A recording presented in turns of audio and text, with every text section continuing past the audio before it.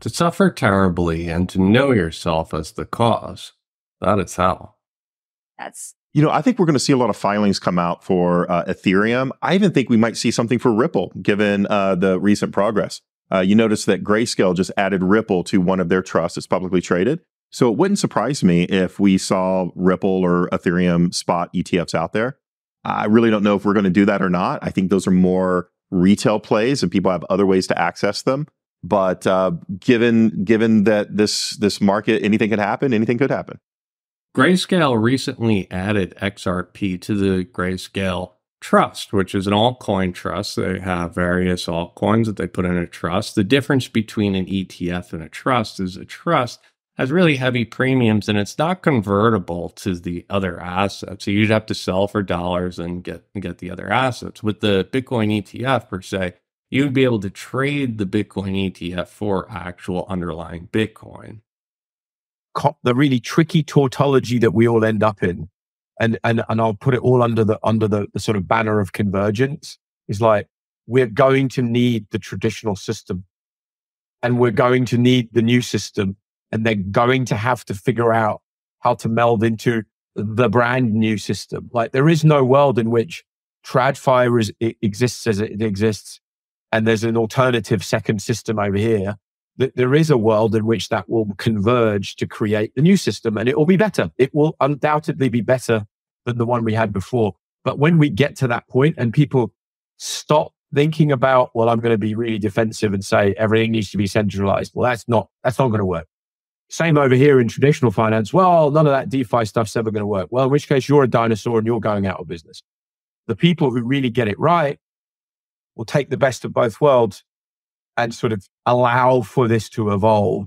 And ultimately, if you give these big institutional pools of capital the ability to get in and while the price action will continue to do what it's doing, that's going to be the transformative element. The retail did its job years ago and over the last few years.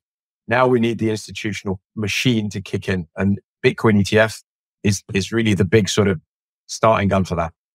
You understand what he's saying is that retail brought crypto to a level where it was liquid. Now that it's being regulated, now that there's opportunities for the big guys, now the big guys can ease into the market, make money, and move the needle all at the same time.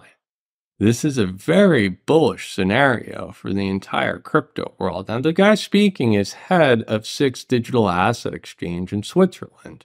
He's met with Chris Larsen, he's met with Ripple's head honcho, so to speak, and he's telling you the game plan that he sees being played out. Be in no particular order.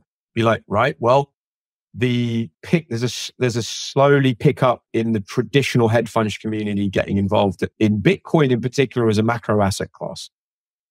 So that means, yes, no wonder BlackRock really wants to get an ETF out there, because that will be used as a macro hedging asset. That will be used in significant volume as a macro trading asset for the traditional community. So what does he mean by a macro hedging asset? Well, all of these institutions, they have formulas for risk and reward. So having something where they can hedge their bets, that means that they just buy some to hedge their bets, and that puts price appreciation. That's how price appreciation happens, is people buying things. Now, if Bitcoin and Bitcoin ETF is a way to hedge whatever risky bets they're taking, that puts buy pressure on a asset class that only has 21 million coins. Before we continue the show, I'd like to take a moment to thank NordVPN. NordVPN is a sponsor of this show, and what they offer is a VPN service that allows you to conceal your IP address. This can protect you from DDoS attacks or man-in-the-middle attacks. It really is a very useful tool. It also helps you find content that's not available in your jurisdiction. So be sure to check out nordvpn.com/Darren. We're starting to see the crypto natives who survived get more interest from allocators. Like, all the big guys that I've talked to in the last few weeks, and we're all saying the same thing. Like the interest is picking up. You're getting the big traditional players with the big wealth management assets. And by the way, this is one of the areas that I think people just haven't really cottoned onto. Like, there's trillions and trillions of wealth being managed by UBS, Morgan Stanley, Bank of America, you know, insert the top 10. Like, that is an enormous amount of client money that if 1% of that wanted to get into this space, it's going to move the needle by like a lot, right? That's happening. Mm-hmm.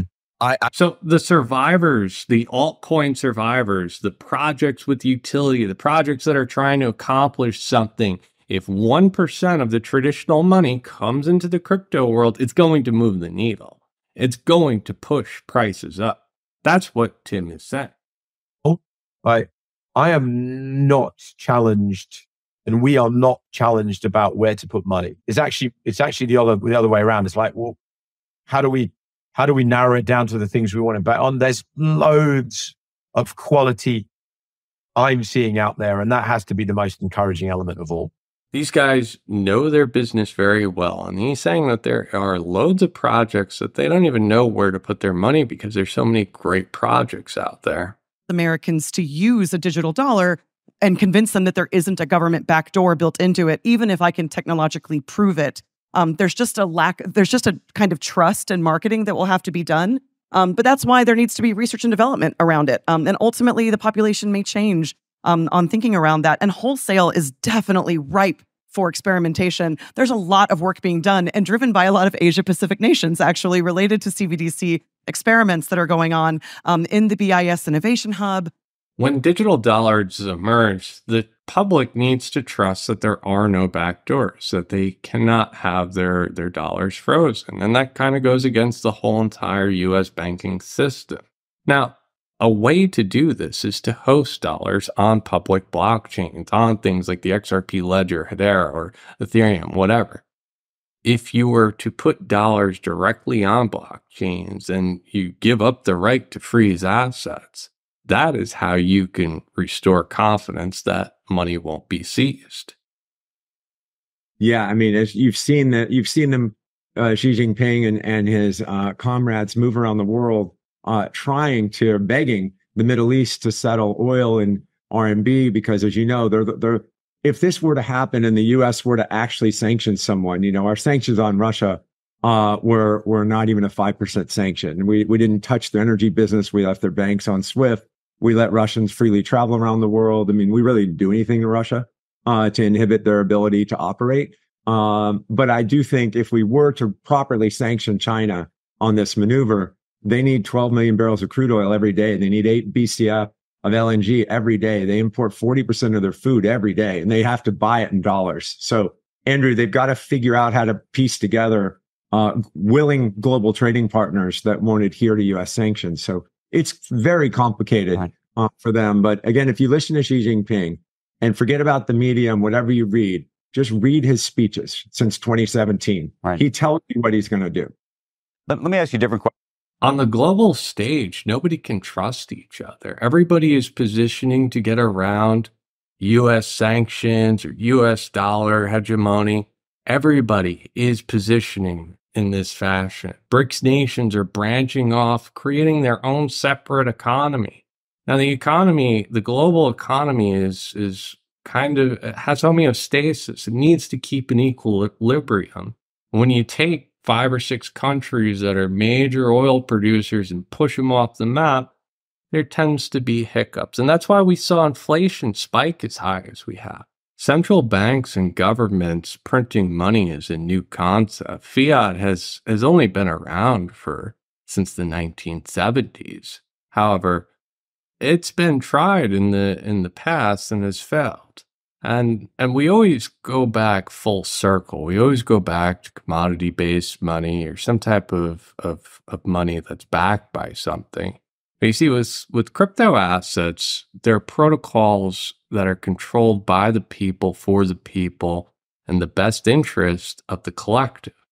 Are Russia and the United States are both de facto becoming more aggressive, more escalatory, via this dismantling of the treaties and these protections that were built consciously 50, 60 years ago against the use of nuclear weapons?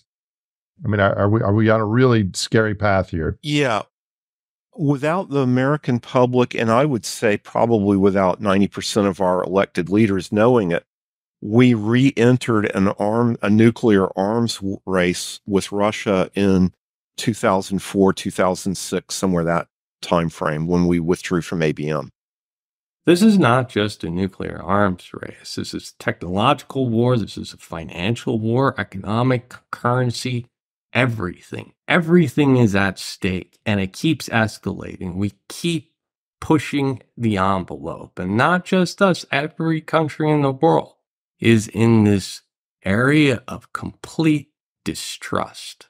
It is about all the Russian experts in 2024 will be a big year for cross-border crypto CBDC payment. So notice that it's not just CBDC, right? We're talking about crypto and CBDC, because if CBDC by itself is not very useful. You need convertibility, you need oracles, you need things to make CBDCs useful. Fiat inside of a crypto ecosystem is a very useful tool. So this comes from Andrei Tugarin, and he is from GMT Legal, which is a Russian law firm. And they said the main trend to look out for in 2024 will be the use of digital assets to make cross-border payments. Then it goes in a little bit deeper. Now this next person says that in 2024, we expect the launch of an experimental platform for the use of cryptocurrency and digital financial assets for international payments. I believe that both the market and the ordinary citizens expect this. And this is from Maria Teleginia. Russia's central bank was stockpiling gold prior to them being sanctioned. You see, they were sanctioned prior to this, so they already knew what was coming. It's like a criminal that already knows how the police work. They understand what was happening. So when Russia's scholars are saying that in 2024 you're going to see digital currencies take place, at the same time BlackRock's Bitcoin ETF is going to pass, and a bunch of other bullish news coming out. It leads me to believe that there is something bigger at play that people just don't quite understand. And it goes back to what Tim was saying, that this is a macro hedge asset. And crypto assets are completely free of a banking system. Yeah, you can integrate them into a banking system, but at the end of the day, these are 12 words that I can remember that could store billions of dollars. I mean, these are rails built on the internet that are more secure, more efficient. The regulations can be determined by the collective. When you hear the term governance for crypto, that's what that means, is the collective is figuring out the rules of the road. I think this unipolar world is going to break apart into a multipolar world, and these distributed ledgers, these blockchains, are going to be the middle ground, how the world operates. There's going to be rules, but it's going to be the rules of the collective, not the United States, not a bully tactic, but there's going to be votes that take place on protocols. There's a catch, Nate, and it gets to the question that you brought up earlier of why countries don't trust us. Well, in the U.S. and under our Constitution, there's two steps to a treaty. The administration, whoever's president, his administration has to sign it, but then Congress, specifically the Senate, has to ratify it. Well, in our system, and you know how dysfunctional we are internally, just look at what's happened in the House of Representatives the last few weeks and between the political parties, getting treaties through the Senate has been a very difficult time. And so the Comprehensive Test Ban Treaty was signed in 96 by the Clinton administration. It was never ratified, which means it does not have the force of law. So the U.S. never actually became a full participant in that treaty. Russia has been warning since 2004 with increasing urgency, look, you need to ratify this treaty, commit to it legally, or we're done. We're not going to participate anymore. And after this test, I believe it was in August, the Duma passed a law withdrawing from the treaty. And so their system is actually similar to ours in that the president can't sign or abrogate a treaty on his own. He can sign it, but it's not legal until the parliament, in Russia's case, the Duma, passes off on it. So in August, the Duma said, okay, we want to withdraw from this treaty. Putin kind of held that in his pocket as leverage to try to say, look, don't go forward with this test. The U.S. went forward with it anyway. And so Putin signed it, and now Russia has revoked their ratification of the treaty. The U.S. is acting as a unipower of the world. Rules for thee, but not for me.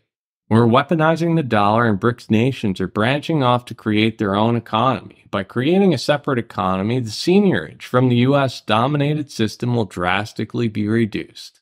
The technology of CBDC and crypto assets allow countries not to rely on SWIFT or U.S. correspondent banks. While distrust is in every area, nuclear technology, trade embargoes, everything. Protocols that incentivize fairness have emerged. If a country produces $10 billion worth of goods, it's not like they will stop producing those goods. In other words, it doesn't matter what goods are priced in. Most countries won't be affected because the productive capacity is there. What will matter is the U.S. losing the reserve status and a bilateral swaps becoming dominant. The economy at large goes from centralized U.S. systems to a decentralized system of peer-to-peer trading. This is a massive shift, and it is for the better. Throughout history, empires have risen and fallen. That doesn't mean the U.S. completely breaks, but it does mean that the tax that we impose on the world, the exorbitant privilege, lessens. There's that the notion of natural disaster in some sense is ill conceptualized because there's a ambiguity about whether when a disaster occurs, it's a consequence of the hand of God, say in the earthquake or the flood, or the utter failure of the authorities to have prepared properly for a foreseeable disaster. No, I thought this very clearly when Katrina hit New Orleans, because a hue and cry went up about the catastrophe of the natural disaster, but you didn't have to dig very far before you realized that the reason that that hurricane was so devastating in New Orleans was because, well, the dikes hadn't been maintained and they'd only been built to withstand a one-in-one-century flood, and that the entire infrastructure of the society was corrupt. And so, you know, in mythological representations, in deep narratives, there's an identity between the evil king and the wicked queen of nature. They're the same thing. And so if the king gets wicked enough, the evil queen of nature arises. And that's a representation of the fact that if your state is corrupt, natural disaster will definitely make itself shown, and that you actually can't distinguish. There's no distinction between lack of preparation and a natural disaster in the final analysis. And corruption and blindness facilitate that nexus. So the debt levels are out of control. The corrupt king and the wicked queen, there is no distinction between the two. You don't know which one is responsible for the downfall of society. But what he's saying is that a natural disaster strikes, which would be the feminine evil queen, and the kingdom is not prepared for it. And I see this blatantly with cyber warfare, with the internet as a whole. And that's why blockchain is becoming a priority. However, we have become so corrupt that the experts that could easily help this situation are being pushed offshore. They're being pushed in different directions. Yeah, we haven't received any such indication. And by the way, nobody's really received indication that that absolutely is what is going to happen. The way that the SEC works is they don't say, hey, yeah, we're going to let you go Wednesday at 4 o'clock, or Thursday a week ago. They will always constantly hedge themselves. We're prepared for a effective date on Wednesday and trading on Thursday, but we know that anything can happen. So I'm about 95% sure that we will be trading on Thursday. The Bitcoin ETF is going to be a conduit to allow capital to flow into the crypto markets. And with lots of capital that attracts the best and brightest developers. This attracts the innovation. This is where the builders get together and start building things that are needed for the world. And right now we're in a world of distrust. We're in a world that needs this technology, and it needs to also converge with other technologies. And this is where we're going to see true efficiency that benefits the entire world. But before we get there, we're going to probably have some rocky roads ahead of us. Yeah, this has been a big moment for the crypto industry. So I personally donated, but so did a large number of other companies in the space, actually. So raising $78 million for a super PAC is a big milestone. The goal of that PAC is to elect pro-crypto and pro-innovation candidates in 2024. And there's 52 million Americans out there who have used crypto now. That's 5 times the number that have a union card. It's 3 times the number that have used an electric vehicle. And so this is a massive constituency, and they don't feel like their voices are being heard in DC. So I think it's time to make sure that people know that being anti-crypto is just bad politics in DC. The 2024 elections, the highlight is crypto assets and central bank digital currencies. The crypto world has pooled their funds together. As a matter of fact, CNBC is calling this a dark pool of money, but it's all of the wealthiest crypto investors are lobbying DC to make sure these regulations are right. So just like the quote I said earlier with the Russian quotes about 2024 being the year, this very well may be it. Much of happiness is hope, no matter how deep the underworld in which that hope was conceived.